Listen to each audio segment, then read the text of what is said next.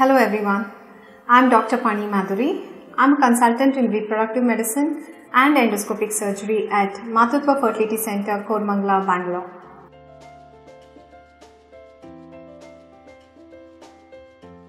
Polycystic ovaries, as I said, is a spectrum of disease wherein the most important component is an imbalance between the male and the female kind of hormones in women.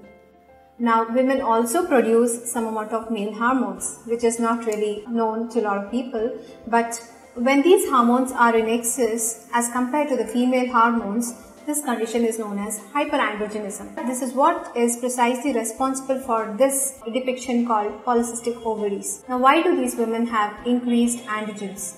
The cause is really unknown. It can be just a mild hormonal imbalance because of lack of physical activity, improper dietary habits, etc.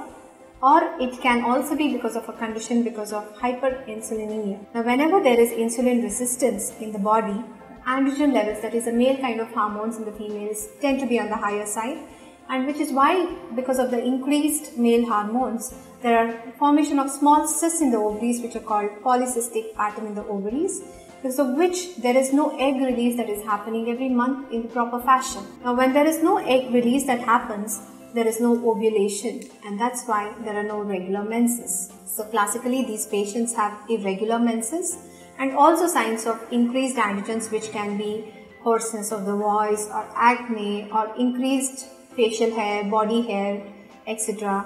And they also have a tendency to put on weight. Very rarely, polycystic ovaries also has a genetic etiology. That is, this condition could run in families, and usually it is seen more in women whose parent, a mother or sister also has an increased incidence of polycystic ovaries.